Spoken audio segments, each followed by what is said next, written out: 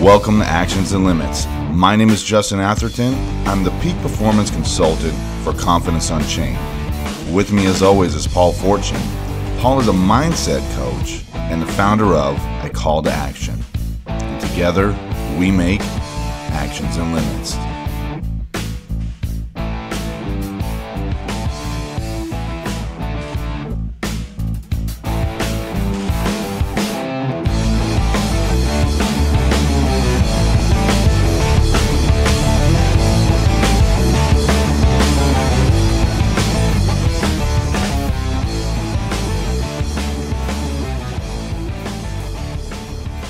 Welcome to the show, the podcast where we talk about the actions we can take and the limits we create. Make sure to click that subscribe button so you don't miss a single episode.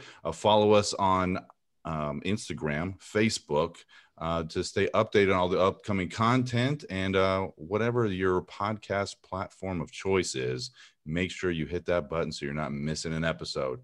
Paul, I'm excited about our guest today. Manny Garcia is going to be on the show.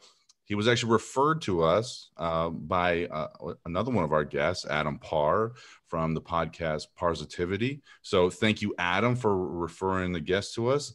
I'm excited to have him on. I know you heard a little bit of his background story. What's your take on Manny coming on the show today? My take on Manny coming on is reading his bio and not knowing, too much about him, but I know that he's a guy that doesn't let excuses happen. There's walls that are put up and he finds a way around them, over them, whatever he has to do to get past them. His childhood is just horrible, and he's going to get into it. And I just want to hear his story. Okay. Well, let's go ahead and bring him out. I'm excited to hear what Manny has to share with us. So Manny Garcia was positioned for failure when his father kidnapped him as a small child at a time when the family suffered a tragic event with an older sister. While kidnapped, Manny dealt with a massive adversity due to his father's relentless verbal and physical abuse. The abuse continued for many years until his father's death in a fatal hit-and-run motorcycle accident.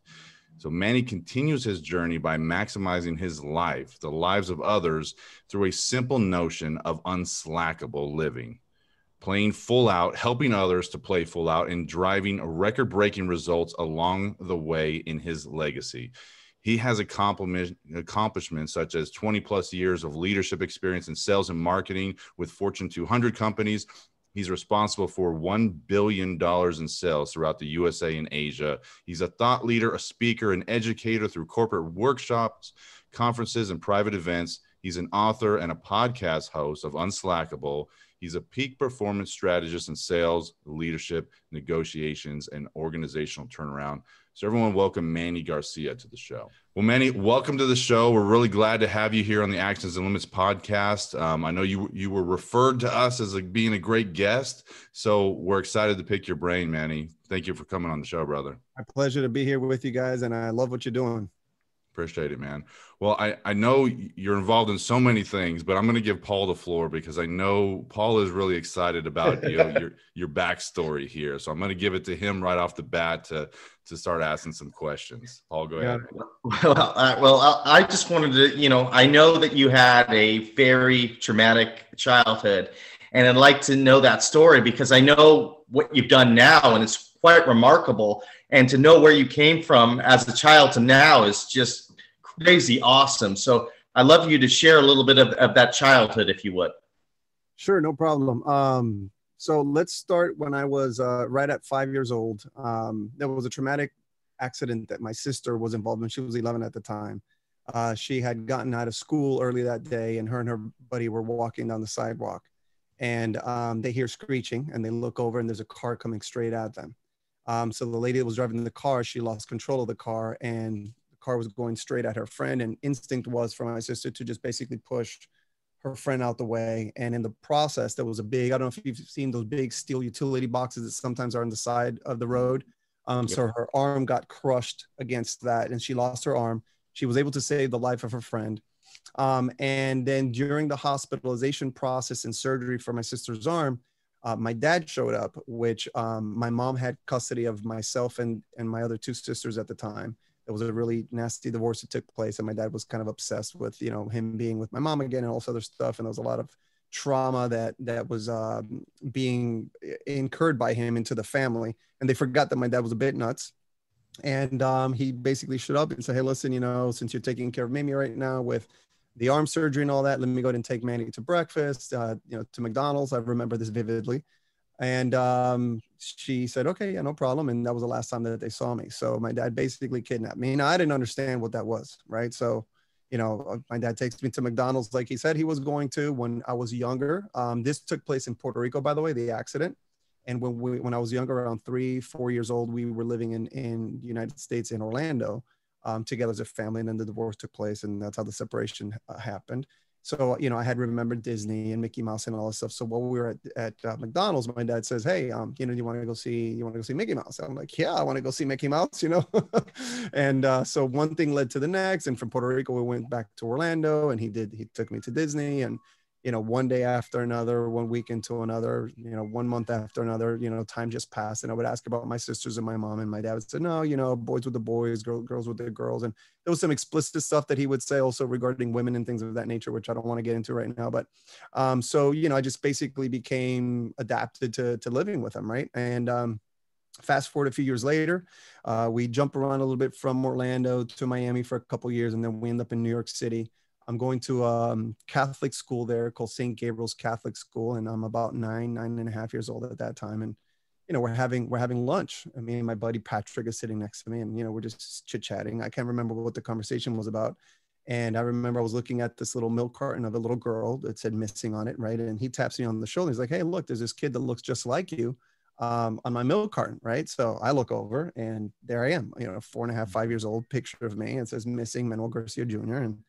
And I didn't understand it, right? Like I was like, "Well, what the heck does this mean?" Like I felt like I did something wrong. Like I didn't understand, how can I be missing, right? So we chuckled, whatever, finished lunch, and he threw his stuff in the trash, and I went in right after him, and I quickly picked up the carton of milk, and I folded up, put it in my pocket. And later that evening, my dad was a cab driver in New York City at the time, and I said, "Hey, Dad, you know," I said, I think I'm in trouble." And he looked at me like, you know, he used to give me some really good whoopings for many little different things, and I felt like he was going to give me another whooping. And I showed him the milk carton, and his eyes opened up this big, and he's like, "Oh, okay." So he's like, "You know what?" He's like, "You know, there's some people that are after us. They've been trying to take you away from me, blah, blah." He's like, "You know, we're not going to pay attention to that. Everything's fine. No worries." And the very next day, we were on a car on our way back to Miami. All the furniture, everything is still back in the apartment in New York City. And then a couple of weeks later, then a truck shows up with all the furniture and everything like that. And then, you know, we find an apartment, and that's basically how we live, right? So we're going back and forth. Now, growing up with my dad was not easy. My dad is a very unique person in the sense that, so he was from Spain, and he was invited. He was a brilliant musician, right? And he played his instrument was a trumpet, and he was invited by the Spanish government to represent Spain on a naval training ship, which still sails today. It's called Juan Sebastián del Cano, which is basically the Navy, you know, ship for training up and coming sailors. And so he did that for quite some time, and he traveled around to many different countries. And I guess when he landed the first time in New York City, he fell in love with the Big Apple. And, you know, back in those days, it was, you know, Glenn Miller and Liberace and all these huge musicians that were, you know, part of, you know, the good old boys, right? And I think that he felt in his mind, if I can just come back here, being as talented as I am in music, I have a shot. I can be like Glenn Miller. I can be one of these huge musicians, right? And that's going to be my claim to fame. So the second time he landed in New York City, he never got back on the boat. So he actually, you know, defected from the Spanish Navy and all this other stuff. And he was wanted for a couple of years until he became a citizen. And things didn't work out for him, right? So he became very bitter. And then he tried to live his dreams of music through us, through the kids. And that's the reason my mom and him got divorced, is because he was very forceful with the girls, and he was very abusive, and he would, you know, beat them up. And so my mom caught him beating the girls up one late night. She worked the graveyard shift at a bakery back in those days, and she comes home and she hears, you know, screaming and yelling and all this other stuff. And then she realizes that this has been going on for quite some time. So that's how the divorce takes place, right? So then all of that started happening with me. Once I got to about 9.5 years old, he started introducing the piano to me, and then that's when chaos started happening, right? And I grew up feeling like I just wasn't enough, right? No matter how good I played, I would make mistakes. He would get angry. He would beat me. I would make more mistakes, so on and so forth. And it was never about love and connection. It was never about, hey, let's do this like this, or let's do this thing together. So there was a ton of pressure. And I also grew up in an environment where everything was about the reward, right? So just, let's win first place at this competition and I'll get you whatever you want, right? And then I had to grow up as an adult learning that the materialistic reward is not really what fulfills us as human beings, right? It's about the connection, it's about the interaction, it's about growing together, it's about all those soft emotional skills. And I became very suicidal around 10 years old. I tried taking my life 3 times. Luckily, I failed at that. So now imagine this, right? You're being told by your dad you're not good enough to play the piano. You're getting beat because you're not good enough. When you do win, first place, whatever, you get the materialistic things, you get the motorcycles, you get the 4-wheelers, and you get the BB guns. There's all the different trophies I wanted, right, growing up. And then things are so dark and there's no love, there's no connection and all that. And then you try to take your life and it doesn't work. So now you feel like a bigger failure, right? Then you try to do it a second time and it doesn't work. Then you try to do it a third time. Now the third time around, it was such a painful experience that that's the day I decided, okay, hold on a second. This killing myself business is not for me. That really hurt. I'm not gonna do that again. And I don't know if you want me to kind of go into details of what those experiences were like, but it wasn't fun. And then right along that time when I was at my very worst mentally, that my dad was in a motorcycle accident and he ends up passing away. And then that's when I got How old were you at that point? I was 11. You were 11 when He passed away. That's right. Wow. So I was 11 years old. So from the time of 9 to 11 years old, that period was just very, very, very dark. So then, him passing away, and I hate saying this, but it's a brutal truth, right? So his death was my salvation, right? So I got reunited with my mom, and that was a very unique experience because I had to go back to Puerto Rico, a lot of poverty. She was in toxic relationships where, I got to see stuff that kids shouldn't see. So I kind of went from bad waters to really bad waters, right? And then, little by little, having to kind of self-parent and try to go through the nuances of having to understand, well, why me? Why does all of this have to happen to me, right? Like, why did I get, taken away from my family? Why did my sister, have to lose her arm and had to become the victim of all this, music stuff? Why was I not good enough to take my own life? Why do I have to go back into an environment of poverty? Why do I have to go back into an environment where, I'm seeing abusive tendencies from my mother's relationships, right? And then that kind of lasted for a few years, and then finally I couldn't live with my mom anymore because of the current situation. I moved in with my aunt, and that was the first time that I kind of felt some normal stability. My aunt was kind of like, my saving grace. She was the mother figure for me. And, just interacting with some very mature adults along the way, they were able to plant some seeds of hope, within me, and kind of, they were able to shed some light as to, kind of like what I went through. They knew me actually when the whole thing happened with my sister, my kidnapping and all that other stuff. And, those little seeds that they planted then later on built into a desire for me to just really help other people get to the next level, because I said, shit, if, if I went through what I went through, I can't only imagine what other people must go through that are way, way worse. I remember my dad once, it was one night, I was like 10 years old. We were in Miami at the time. It was December. It was really cold out, and I was trying to do my piano lessons, and I had a little Fruit of the Loom, underwear and shirt on, no socks, no shoes, nothing like that. And he started hitting me, right? And it was the first time I got angry at him. And I said, you know what? You got the devil in you. So he grabbed me, he threw me against the wall. I broke the wall with my drywall with my body, right? I was struggling to breathe. And I looked at him and I said, I don't understand why a man like you would do what you do to a son like me. I'm a good son. And he's like, I'm a good father. He's like, at least I don't make you bleed the way my dad used to make me bleed. Right. So in his mind, he justified his actions with the fact that he would beat the crap out of me. But, because I wasn't bleeding, it was a better process. Right. It was a better experience than the one he had. And then he took me by the shirt and he said, I'll show you, devil. And he threw me outside. And I'm 10 years old. And it's around midnight. So turns off all the lights. I'm knocking on the door, trying to get back into the apartment. There's no response. So I said, okay, so I'm going to walk to my best friend's house, which is about a mile away, in the dark, middle of the night, December, cold, freezing.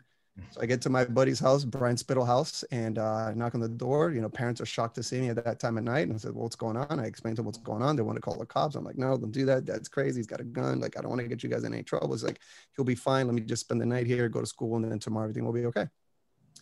And then the next day, you know, I borrow some clothes, go to school. I go to the landlord. Please let me into the apartment. I left some of my keys. Let me in. I'm there. Dad shows up, you know, after work, like nothing had ever happened. And I remember having that sense of hollow, you know, that hollow feeling of, man, like he didn't even care to ask. You know, was I okay? Like, where did I sleep? Was I hungry? Like, none of those things. So then, you know, I remembered all of those things. And that's when I tell you that I started to make a shift in my life and become a force for good for other people, is because I said, man, if I went through what I went through, and there's other people that are going through something similar or even worse, you know, who is their sounding board? Who is that person that is the light at the end of the tunnel for them, that can kind of give them that, you know, that sense of hope, right? And that's what I did in my high school years. I just kind of became the, you know, the life of the party. I went from a place of being really, really dark to just going through this transition of wanting to help other people. And it took me a while, right? I didn't like heal overnight. Like I was kind of faking it until I could make it type of sense, right? On an emotional standpoint, but I had major internal conflict. And then, you know, little by little, you know, just, you know, a lot of self-help books, a lot of videos, you know, a lot of Tony Robbins, Zig Ziglar, you know, Brian Tracy, you know, Les Brown, a lot of that type of stuff, you know, a lot of, you know, coaches. How did you get motivated to read all those books and expose yourself to all that information? So, you know, the journey of growth is it could be short for some and it could be extremely long for others, right? So I was 18 years old, graduated high school from Puerto Rico. 2 days after that, I moved with my sister, Mimi, who had lost her arm. She was living in Orlando now at the time. And I decided to move with her, and she was gracious enough to open up her doors to have me. And then soon after, I met somebody who would later become my wife. You know, we got pregnant when I was 19. I had my daughter when I was 20. And I kind of grew up very quickly, right? Like at that point in time, I said, wait a second, you know, I know I'm a knucklehead. I know I got some major issues. Then I remembered that little voice in the back of my head from my dad saying, you know, hey, at least I'm a better dad than I was because I didn't make you bleed. And I said, there's no way in hell I'm going to put my kids through this, right? Like I need to figure me out quickly here because I need to grow up, and I want my kids ever to go through anything like this. And then I remember one of the first major lessons in life was I wanted to be accessible, right? Like here I am, I have this beautiful little girl, and I want people to be able to reach me. And this was right around the time when pagers were a big thing and cell phones were just starting to be introduced. But I was financially broke. My credit was horrible. Like I really, when I tell you I was a hot mess, I was a hot mess, right? So at the time, there's a big electronics store called Circuit City. I don't know if you guys remember that or not. Yeah. So I'm like, you know what? I know I can't afford a pager. A cell phone. Let me at least go get a pager. So I go to Circuit City that day. I'm all excited. I'm driving around a beat up Mazda RX-7, 1984. The muffler was broken, no AC. Just one of those. I'm one of those guys, right? So I show up. The walls are full of pagers, and I go with a humble pager that was like, you know, if you were credit worthy, no money down, it was like $6 a month, right? So I tell the lady, hey, I want this pager. She said, well, you got to fill out the application, whatever. There's a bunch of people there that morning. And she looks at me, she says, Mr. Garcia, I hate to inform you, but you don't qualify for the pager. And I'm like, what do you mean? Hold on a second. Like, who doesn't qualify for $6 a month? Like, is this the real thing right now? Right.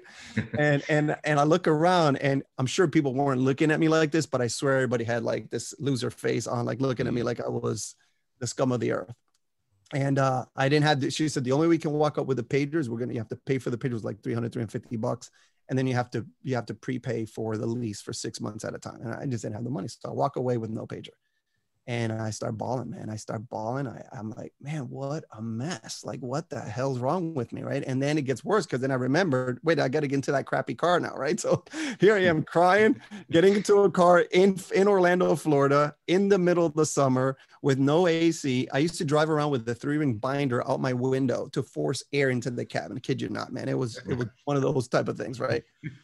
And I remember driving this car and going down the highway and thinking to myself, this is ridiculous. Like, I just need to, like, this is too painful. Like, I can't handle this anymore. For a fraction of a second, I'm like, you know what? The next concrete barrier that I see, I'm just gonna drive right into this thing. Like, screw it. Like, I really had that thought in my head, and it was for like a fraction of a second. Then I shook my head and said, wait a second, what the hell am I thinking? I got my baby daughter. Like, I gotta be that guy that I said I was gonna be, that force for good, right? That force for positive change. Anyway, make a long story short, I get there and I have to, basically tell my wife at the time, all right, I didn't qualify for $6 a month. I'm a loser. Thank you for joining my club, and then having to look at my baby girl in the crib and kind of like letting her know without her understanding what I was saying that, hey, daddy, is trying to do the right thing here, but daddy's a loser. So, that type of thing. And that was the rock bottom moment that really got me to say, I need to do something about my life. And I didn't know what to do. I didn't have a circle of influence. I didn't have people around me that were successful. I didn't have somebody that I could go to that had the answers for finance or for, mental well-being or any of those type of things. And, internet at that time wasn't really a huge thing yet, right? It was kind of like dial-up, AOL type of thing. I didn't have money for that either. So library was a thing, right? So I said, let me go to the library. And I started going to the library and I started pulling up different audio programs, and I bought myself a used Walkman at a little Sony Walkman, and I would listen to this stuff all the time. And then I, once I made a little bit more money, saved a little bit more money, bought a course, and then I just basically became a student of, some of the stuff that was being taught, and, that preparation and what kind of work were you doing to pay the bills? So at the time when we got pregnant, I was a guy working at a supermarket, a big Spanish supermarket, which is no longer a business, called Extra Supermarket. And I used to be a deli clerk, man. I used to be that guy shaving ham and cheese, and all the, older folks would come in. Hey, please put the little wax paper in between each thing. Like, I was one of those guys. I took pride in what I did, though, but I was a hell of a ham shaver, let me tell you. But at that time, man, I'm making whatever it was back in those days, $6.25 an hour, something like that, So I was just barely making enough money to put gas in my car and paycheck to paycheck. And my wife was at the time a hairdresser, so she was making a little bit of money, and so, I made a shift. I transitioned from that, once I started kind of going through some of the self-help courses and things of that nature.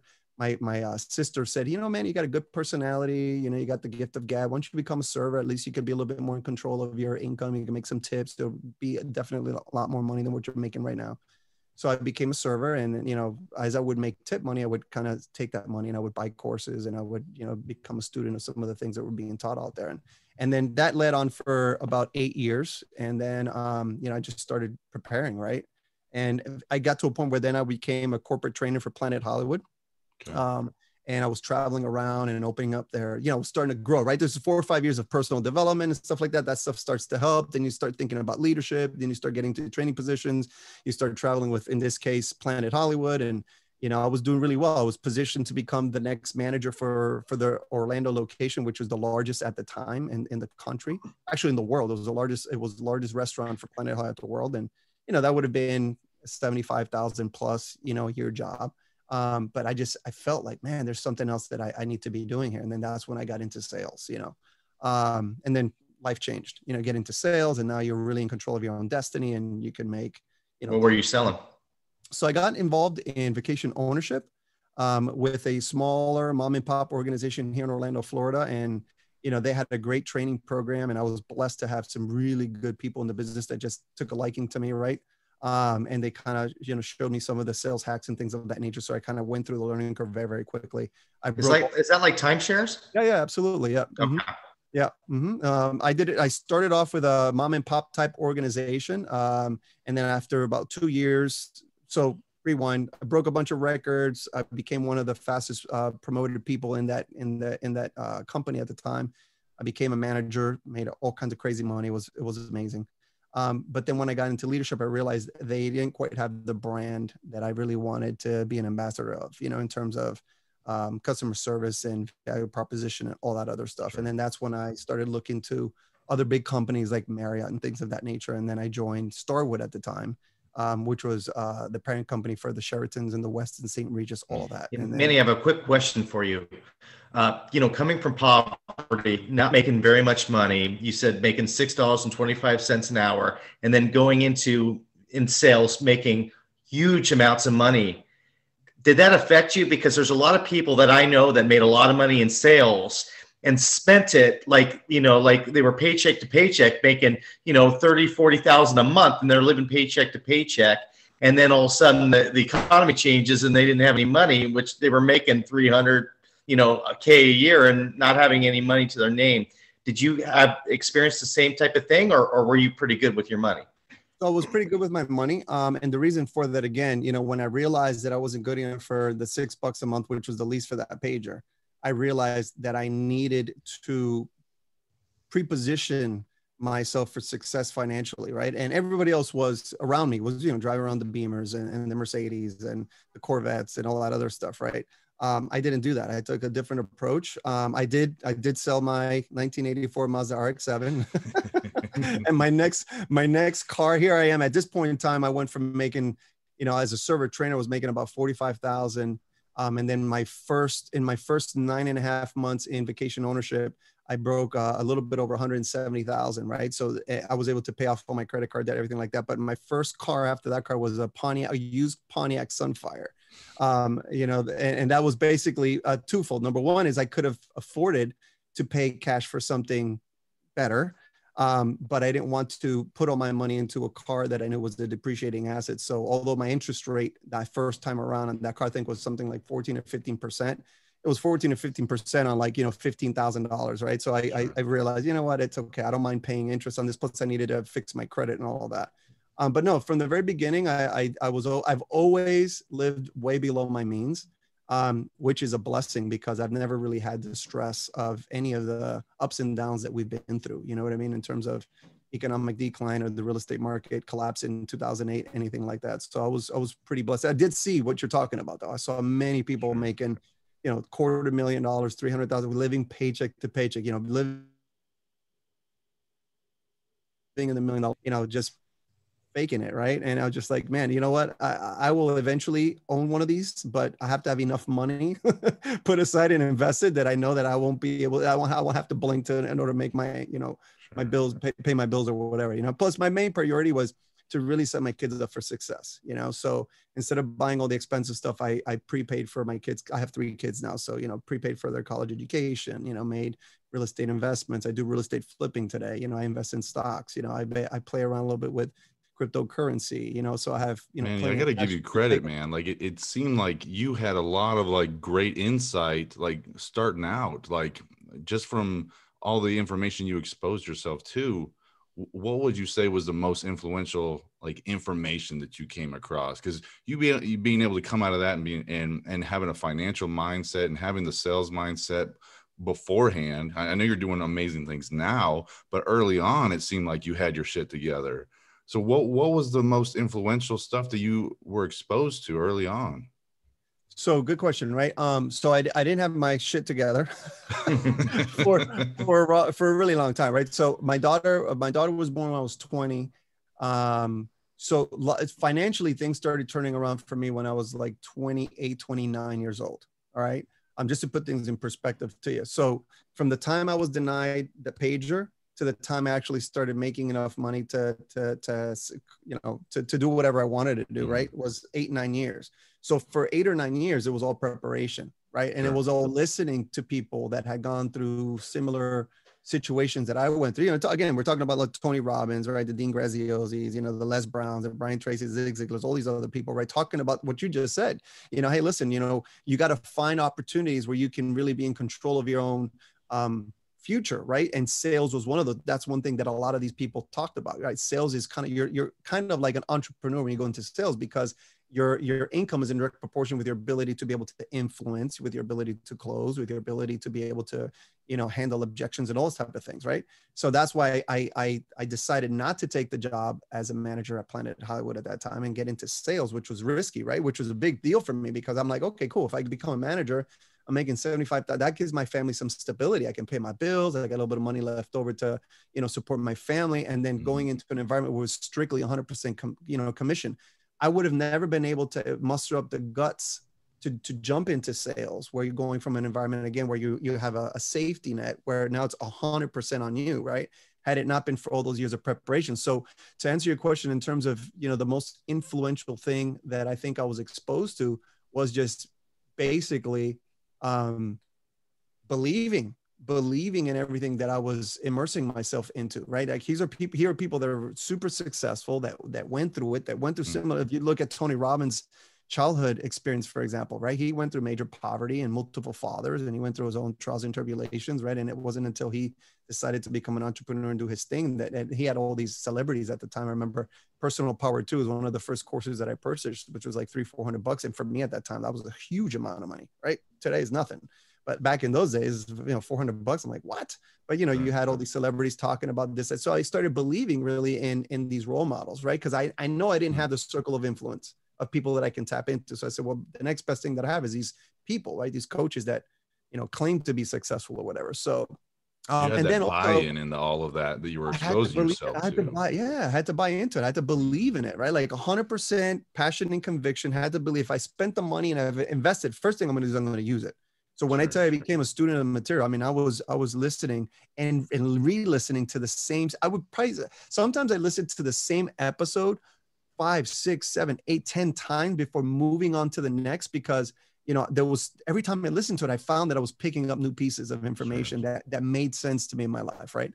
And then the other thing too was that when my father passed away and I went back to live with my mom, I mean, that was extreme poverty, right? Like there was one year, the first year, which was Christmas, right? I remember she was around the corner and she was talking, I get emotional just thinking about this. And she was talking to my aunt and she was crying because she had asked me, hey, Manny, what do you want for Christmas? And all I wanted was like a little, back in those days, remember Voltron? I don't know if you remember Voltron. Yeah. Voltron was a big thing. I just wanted a little Voltron doll, right? Which was, I don't know how much it was, maybe $20, $25, $30, something like that at that time in Puerto Rico. And my mom is sobbing. She is sobbing because she doesn't have the 25 or $30 to get me a gift. Her first Christmas with me, right? She doesn't have the money to get me that doll, right? And I remember thinking to myself, I don't want to put that type of pressure on my mom, and I don't want to put that type of pressure ever on myself or my children. So, living in an environment of, poverty like that, I mean, it is rough, right? I mean, you're living on families on food stamps, right? So the first week or two of the month, things are good, man. We're eating pork chops, we got little, what do you call that? Flank steak. We got some chicken. We got all that. And then towards the end of the month, we're eating rice and beans and potatoes. And, like in Puerto Rico, we have all these different meals that we make with roots, basically, yautía, malanga, yuca, whatever. And you're eating that type of stuff with onions and maybe a little bit of codfish on top, so that everybody can get a little, you know what I mean? Like, so you grow up in an environment like that, and like, I can't repeat this, I can't repeat this. And it's tempting. And there was many times, don't get me wrong, where I mismanaged money and, bought stuff that I didn't need to buy. And, you get excited, you go buy a Rolex and, little things like that along the way. Right. But it wasn't like to the extreme, right? I wasn't spending hundreds of thousands of dollars on nonsense, and I mean, today, I wear an Apple Watch, $300, watch that gives me all the things that I need. And I'm completely comfortable with that, right? I live in a home that I can pay with my eyes closed, no matter what happens to the economy. I drive around a car that's very gas efficient and whatever, can I drive around the Lamborghinis? Oh, absolutely. Can I go buy one today cash? Absolutely. But I choose not to, I have a bigger vision. I want to build something. I want to help other people in the process and all that type of good stuff. But thank you for the question. Between 20 and 29, did you visualize your life today, the way it is today? You know what? No, life has gotten way better than I ever really thought it was going to be, right? Like I didn't ever think I was going to have the amount of growth that I had. Now I had a vision, right? Like I knew what I wanted. I wanted to be financially independent, whatever that means, right? Like to me, it wasn't like, okay, I need to have the mansions and all that other stuff. It's like, I need to be able to have enough enough money in the bank that I can sustain myself for a few years if something were to really happen. I want to make sure my kids' colleges are taken care of. I want to be in a loving, fruitful relationship with my spouse and all this other stuff, right? I want to make sure that my health, I'm 40, I just turned 47 years old. So I wanted to make sure that, I was able to enjoy my kids, that I'm taking care of my health and all that other stuff. So, but it's way better than what it was, right? Like, I'm blessed, man. I work with amazing companies. I work with incredible people. I'm touching thousands of people on social media. Like, it's a beautiful thing, man. So from the point of you doing the timeshare thing, take us after that point. It sounds like you probably exploded. Yeah. So what happened is after I made the decision to leave kind of that mom and pop organization, I was blessed with getting started with Starwood, and there was explosive growth. I mean, it was just crazy, right? It's like all those 8-9 years worth of preparation just paid off in I actually stepped down from a leadership role that I had at the mom and pop organization to just a sales rep over with Starwood. And then from that point, for every single year for 8 years, I was getting promoted, right? So I went from a rep to assistant manager, senior manager, assistant director, director, and then I ended up running the entire operation as a project director of sales. And every year more money, every year more recognition, every year just explosive growth, not just from myself but from my teams. My teams always have outpaced most of the other divisions within the organizations. Today, my team that I'm running over at one of the Marriott properties, their efficiencies are some of the best in class for the whole organization. But I've taken an entrepreneurial mindset, right? So I call myself, so the two things, right? I do my stuff on the side. I do real estate investing coaching for organizations and individuals. But then I'm also an employepreneur still today, right? And the reason for that is, number one, I enjoy what I do. I believe in the brands. I make a ton of money. And I'm able to make a positive impact, right? And I continue to use that platform of working with these big organizations as a platform to continue to grow and develop myself, right? Case in point, right now going through COVID. I mean, this is unprecedented times for many people. And right now we are in the process of reinventing, right? Our sales processes, our operational processes, who we're going to keep, who we're not going to keep, that whole thing of, who is, the person that we have on the sidelines that we're going to bring back, the type of experience that we create now for these customers that are buying these high-end ticket items, right? Mm-hmm. So, just explosive growth, right? But the explosive growth came from all those years of preparation. And then any conversation I would have with any of the top leaders in the organization, they automatically peg you as, oh, well, hold on a second, this guy's got talent. Right. This kid's sharp. This is somebody we got to keep an eye on. Right. So it's all about bringing value. Right. And that's one of the biggest takeaways that I learned was, no matter what you do. And I made my dad sound kind of like an ogre. Right. Poor guy. He was dealing with his own life challenges that he was never he was never able to overcome. Right. But there's one thing that he always did teach me. And that was, no matter what you do in life, whether you're a garbage man or you're a taxi driver, whatever, if you made the decision to take on that role, then you have to play full out, right? Just like I expect you to play full out on the piano, you have to you have to be your very best. Mm-hmm. So then just taking that attitude into whatever organization or job or whatever you take, if you just take that attitude that you are an employepreneur, this is your home, this is your shop, you made that decision and you pour yourself into that, that's contagious. And everybody else around you that are the decision makers or the owners or whatever, they will see that, and then more opportunities start to show up. I mean, there's been so many I'm in a position right now, which is a beautiful thing, right? Like I could go work for the competition in bigger titled roles, making $150,000 to $175,000 more a year, like that right now, and I choose not to, because I enjoy what I'm doing with who I'm doing it with right now. I believe in the core values of the organization. I believe in the product. The clients are happy. The teams are kicking butt. And I got and it gives me the flexibility and the freedom to do other things on the side that bring me fulfillment and joy and fulfill my purpose for living, So my biggest message to anybody that listens to this is, and right now there's a lot of people that are lost in the sense that they may have gotten furloughed or maybe even laid off. But then here's the catch to that. So if you're lost right now because you were one of those people that were impacted, first question I want you to ask yourself is, did you truly enjoy what you were doing before you got furloughed or before you got laid off? Because it's the first, because here's what it is. A lot of the times, how many people do we know that are in a bad relationship, right? And complain about being in a bad relationship. Then all of a sudden they break up and then they're like, oh, crying about the relationship. What are you doing?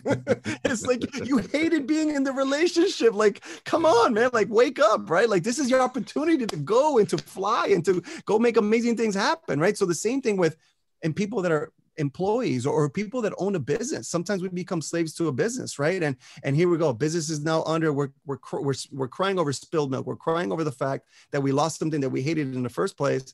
This is a great reset opportunity for you. This is the time for us to wake up, to take and evaluate, our experience in the past and say, wait a second, how do I reinvent myself? Or how do I become essential? Right. So like right now, my message to everybody that I talk to within organizations, because we don't know how much longer COVID is going to be around. Right. Sure. So, how do we ensure that if there's a second round or a third round of layoffs or furloughs, how do we ensure that you become essential? It's very simple. Provide more value than what you're getting paid for. Then you become essential. It's that simple, right? And that's my philosophy for living. That's my philosophy in relationships. That's my philosophy in business. That's my philosophy in any type of situation that I'm in. Is I try to show up and bring as much value as I can to become quote unquote essential. I never used the term essential until now, because, now with this whole COVID thing, everybody uses the whole, sure, essential workers, everybody else is furloughed, everybody else is laid off. Right. Yeah. But it's brilliant. It's just a great opportunity for us as human beings to reset. And if that means, listen, downsizing, that's okay. If you got yourself into position, to your point, Paul, where, people were over leveraged, because I had the big house and the expense, it's okay. Give that shit up. Let's take a step back, to reset, to regroup, man, and live the life that we are designed to live without all the bullshit pressure of the chaos that we create for ourselves. So now's a beautiful time to do that. 100%. Sure. Manny, the thing that comes to mind for me is I think you are the epitome of the statement, luck is when preparation meets opportunity. Because I'm sure there's people out there going, man, oh, Manny's such a lucky guy. He's got it good. He's so lucky. No, it was the preparation that you put in over those 8 years. And then the opportunities, when they became available, you seized them, took a hold of them and said, this is mine. I'm going to make it mine and do the best that I can do with that. So the whole time you're talking, I'm like, man, that statement just kept rolling around in my head, man. That quote. I got goosebumps, Justin. I got goosebumps.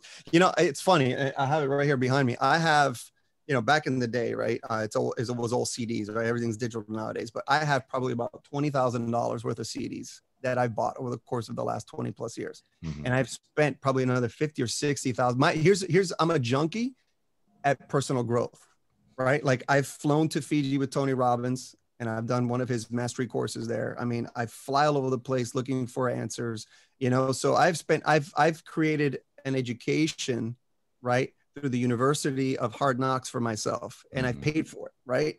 And it's a beautiful thing, because here's a problem that I'm guilty of this. We think that sometimes we go and we read a book and then that's enough for us to change our life around. That's not the case. You got to read the book. You got to study the book. You got to read other books. You got to surround yourself around the other people. You got to practice what you preach. You got to implementation. You got to implement. You got to execute. You got to measure, right? You got to do all these things, right? So you're right. And it took, like I said, it took me 8-9 years before my life really started changing around on all aspects: my health, my mindset, my finances, my communication skills. It's funny because when I first came back from Puerto Rico, moving back and forth from the US to Puerto Rico, I had this heavy, like Tony Montana, Scarface accent, right? Like I used to talk like this when I first got into sales, you know what I mean? So it was, you can imagine, right? Anybody that was of Hispanic descent that was given as an opportunity to present to, I would sell them. You gave me, somebody who was white or somebody who was British, for God's sake, they'll be like, what? So I actually had to take courses to try to correct my accent. I took vocal lessons to try to get rid of some of that stuff, because I knew that was a handicap. I didn't want to be put into a little box that says, this guy is thug-like, right? Because unfortunately I spoke like one, and I looked like one at a certain point in time, I was funny.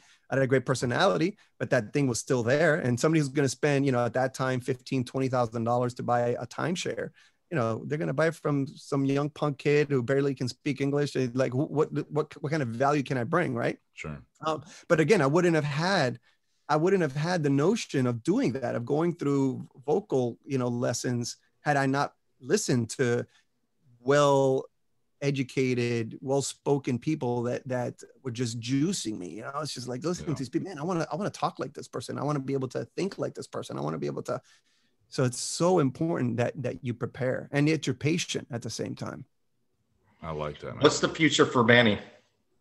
So right now, I'll tell you, I've gotten to a point in my life where, and let me say this too, right? As we go through our journey in life, I don't know if you all know about like the 6 human needs, right? But there's like significance, there's love and connection, growth, contribution, variety, all that stuff. Those change for us, right? And there was a specific period of time where I was just all about significance, right? Me. I want to make a lot of money, my family, all this other stuff. And then as you kind of grow up and you mature, and then you start to touch people's lives along the way, then you start to realize, man, we're a lot more powerful than we think that we are. I don't want to be long-winded, but I want to answer your question, Paul, with the following. I didn't really understand what my purpose was in life until one day I decided to do this incredible, like, emotional morning huddle right in front of 80 plus sales reps, right? And I'm just going to pour right into this thing. And we were going through a time where there was a lot of challenges, because that's when September 11th had happened. Remember, with the Twin Towers and all that? Yep. And there was a lot of fear out there and everything like that. And I decided to share my story about one of the times that I tried taking my own life, right? And how I just felt like my life was so dark and it was so bad, and that there was no way of getting out of the hole that I was in, that I actually started to value death more than being alive, right? So anyway, I do this big emotional morning huddle with an incredible ending, in the sense that, guys, you know, we're all experiencing these painful experiences right now. There's people that have died in the process, right? Thousands of people in New York City. But we will get through this, you know, and the way that we get through this is through community. It's through togetherness. It's through common goals and visions, by lifting each other up. And that was the whole kind of underlying message, right? So anyway, I'm done with my morning meeting, standing ovation. It's awesome. I'm like, damn, that was good, right? Like, I walk away feeling, Manny showed off today, right? So then I go into my office, and there's a young lady that walks in, and she's just bawling. She's just, I get goosebumps just thinking about it. She's bawling, right? Like crying, like a little girl that somebody just, you know, stole that old ice cream from. And I'm like, hey, what's going on? What's the matter? She's like, I just want to let you know that I woke up this morning thinking about taking my life. And God placed you right here, right now, with that message. And I honestly was going to take my life. I have the jar full of pills in my purse right now that I was going to swallow right after work today, because going home to me is so painful. I said, well, let's talk about that, right? And anyway, make a long story short, you know, I don't want to give any of the details, because then somebody that knows this story might know who she is. So I don't want to compromise her, right? But anyway, that was the moment when we're done and everything like that, and you know, everything was good. And she ended up becoming one of my top reps for a really long time after that, right? Because we went to some sessions and things like that. That's the day that I said, man, we never know how much pain people are in. You never would have known it. Like, this girl would show up to work, do her thing, and go home, and you would have never known that she was where I was once in my life, right? And it took that one message, it took that emotional connection, it took that sense of community, right, for her to feel like, wait a second, there is people here that care. You know, there is people like me out there, right? And that was kind of the turning point. So to answer your question, Paul, for me, I decided to come up with this concept called Unslackable. I'm just starting it. It's in the very, you know, early phases. But for me, the concept of Unslackable is, how do we live a unslackable life? And there's different buckets, right? You got your finances, you got your career, you have your health, you got your family, you got this, that, the other, right? Relationships. And it's through the concept of basically community, right? Masterminding, right? Is going and finding some of the best people in the world that have those answers that I was looking for when I was younger, right? When I was 20 years old, no money, trying to get a pager for $6 a month, and I was denied, and I had nobody to go to, right? And nowadays it's easier because there's internet and you could Google and you could probably find a million answers, right? But, you know, basically creating an environment where people can find answers to what's troubling them the most. And that, to me, that's going to be, you know, my footprint on this planet. You know, right now it's a passion project. I'm not doing any of this with hopes to make a bunch of money. You know, I'm of the belief that if you do what's right and you just create tons of value, then opportunities will show up. So, you know, that's kind of like where we are. That's amazing. Unslackable, baby. Unslackable. That's awesome, Manny. How can our viewers and our listeners get a hold of you if they want to reach out to you, if they want to check out your content or what you're doing, or even check out this Unslackable once it's rolled out? How can they reach out to you, Manny? Yeah, so they can find me on the website, unslackable.com. If they Google Unslackable, you'll be able to find my LinkedIn platforms and all that other good stuff there too. And then I just got invited to participate in Clubhouse. Are you guys on Clubhouse at all yet? Yes, I was gonna ask you. I swear I heard your voice over the last couple days, Manny. It's a powerful thing. Have you been talking on there the past few days, man? So I tested out one of the rooms a couple days ago. This was Breakfast with Champions. That's the exact room I was in, Manny.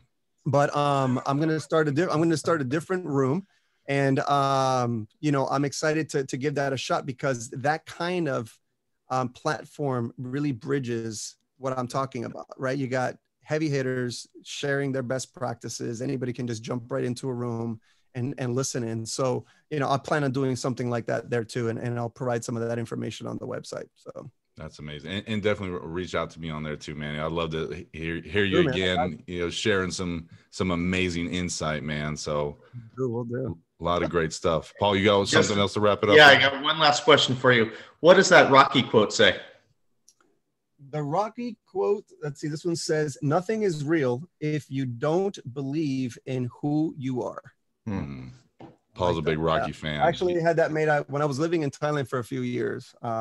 There's this local artist, he's a Thai artist, and he comes up with all these pictures, and then he puts some of their quotes on there. I love the one in the middle, which is Dali. It says, intelligence without ambition is a bird without wings, which is pretty awesome.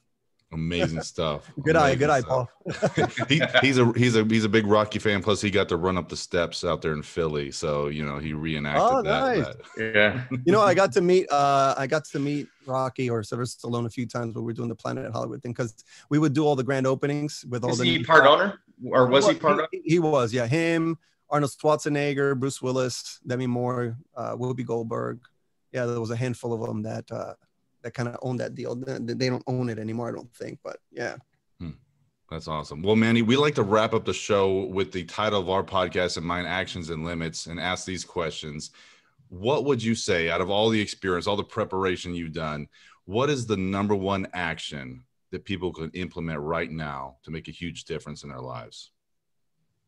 Ooh, good question. Number one action that they can implement is taking action, right? So I think that there's a lot of people that want all kinds of amazing things in their life. They think about it. They might even write it down on paper.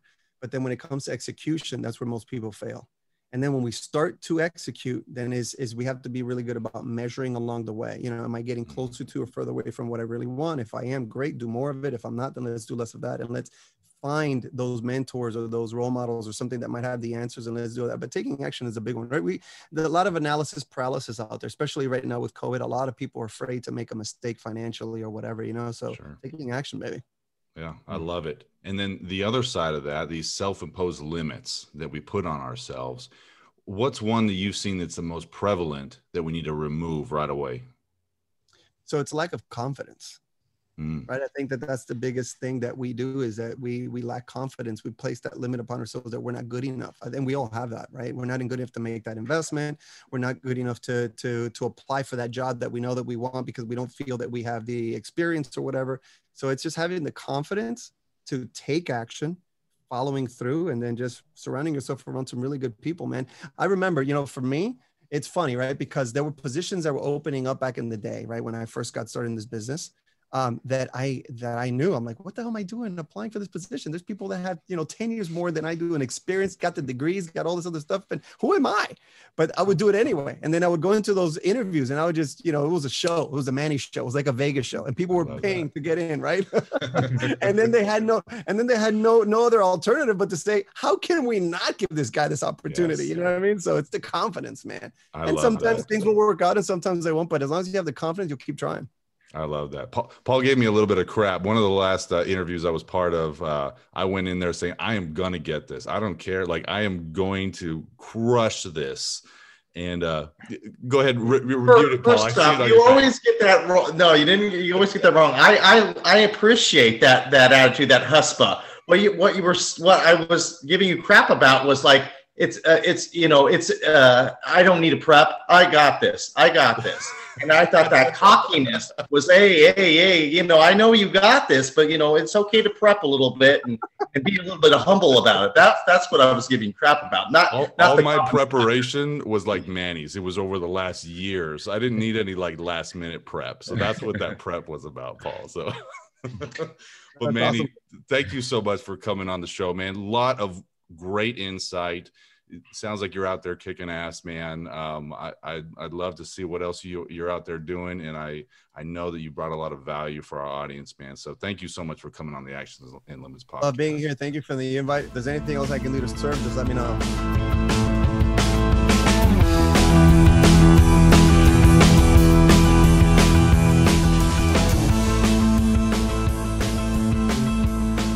Wow, what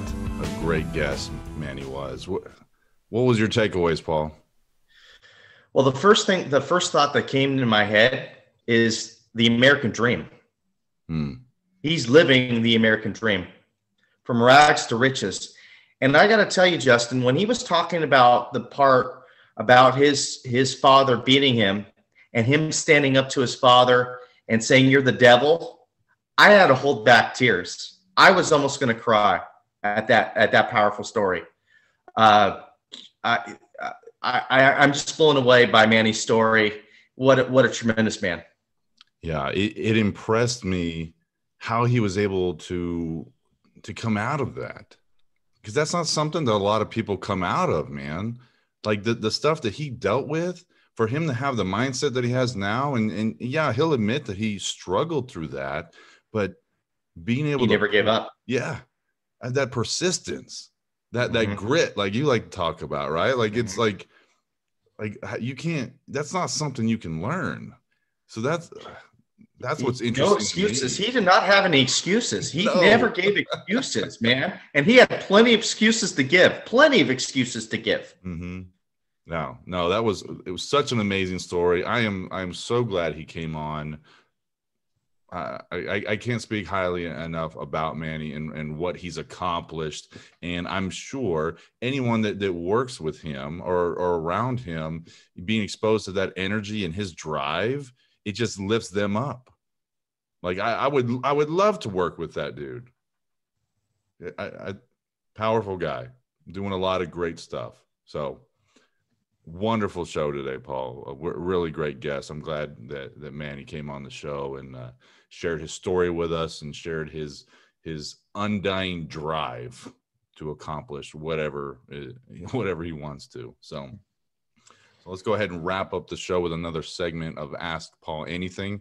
Everyone out there, make sure to continue to send your questions into the show to get them featured on our segment, and send them into actionsandlimits@gmail.com to get them featured on the show. Paul, I pulled up one. It was an interesting question to me. This is from Alex in Phoenix, Arizona. And he says, Paul, what two totally normal things become really weird if you do them back to back? Wow. Okay. What a unique question there. I guess pat your belly and your head at the same time backwards. I don't know. That could get weird.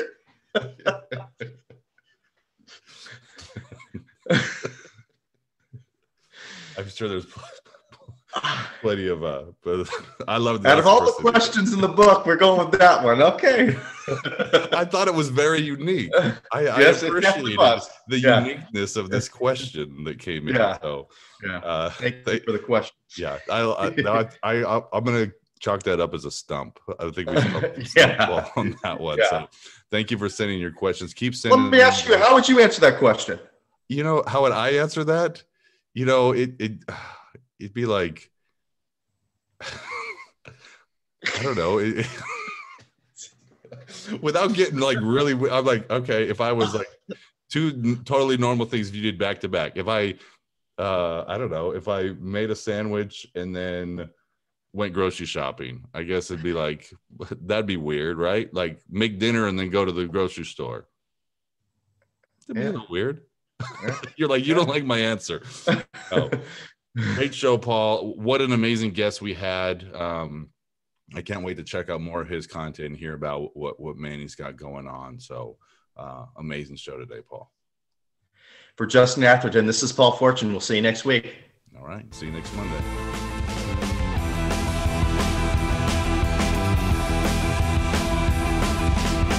Thank you for listening to the show. Don't miss an episode. Click and subscribe to our YouTube channel. Follow us on your favorite podcast platform, and find us on Instagram and Facebook under Actions and Limits to stay updated on all our upcoming content. Continue to email the show at actionsandlimits@gmail.com for our segment Ask Paul Anything. Thank you for listening. We'll see you next week.